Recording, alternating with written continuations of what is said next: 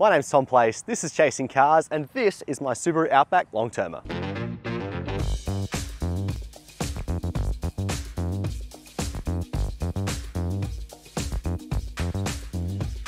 Now, when I found out I was going to be getting an Outback for my long-termer vehicle, I was really excited because I'm a big wagon fan. And this is a wagon. It's technically classified as a large SUV because it's raised and it's a bit more rugged and things like that. But the fact of the matter is it's a station wagon, as we know and love them. It competes with things like the Volkswagen Passat Alltrack, but it actually sells really well in Australia. In fact, in 2021, it was the third best-selling large SUV after the Prado and the Isuzu MU-X. And that's pretty amazing for a station wagon. In my short time with the Outback, the thing I've grown to love about it the most is that it just looks like nothing else on the road. It looks fun, it looks adventurous, and it's still got that station wagon chic that I personally love a lot. Another thing I really like about the Outback is just how much space it has. Opening up the boot, you'll see it's got a 522-litre boot, which is absolutely amazing. And in fact, it's got 8 tie-down points, which is, interestingly, 6 more than Isuzu D-Max has. Now, it's one thing to have a big boot, it's quite another to have a useful boot.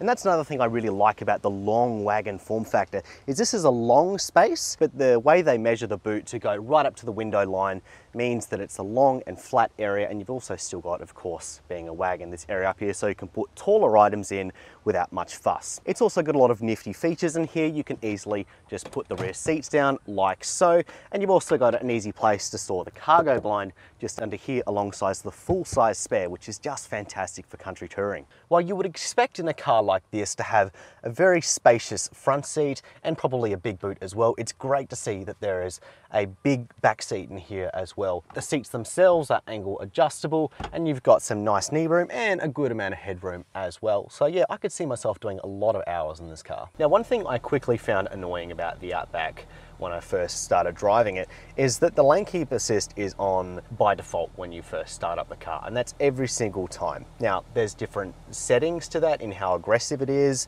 You've got the full lane centering, but what comes on by default is the lane departure intervention. And to turn that off, you've got to go here, you've got to go here, then you've got to go here, and then finally it leaves you alone. And that's a bit annoying to do every single time you get into the car, to stop that constant little niggling interference when you just don't want it. Because this car doesn't have wireless Apple CarPlay or wireless Android Auto, and instead relies on a wired connection, one thing you're going to be finding yourself doing a lot in this car is plugging your phone in. And that's made a little bit more annoying by the fact the USB ports are pretty much put the cable in a way that it makes it a bit of a nuisance to get in the car. And of course, once it's in there, it's easy enough to go in, but then getting it out is a little bit tricky. And I almost have to rely on the fact I've got a second phone in there to prop up the phone and to stop it rattling around as well in its holder. It's not super well designed, and it would be great to see if the USB port could instead be mounted up here and facing upwards, so it would be out the way, or better yet, inside the armrest. Now, Subaru has designed a clever little system where you can put in your phone, and it's got little runners down the side. However, I like to keep my CDs in here for the CD player, and sadly you can't put it in the subsection here either, as it doesn't have a cutout for the cable.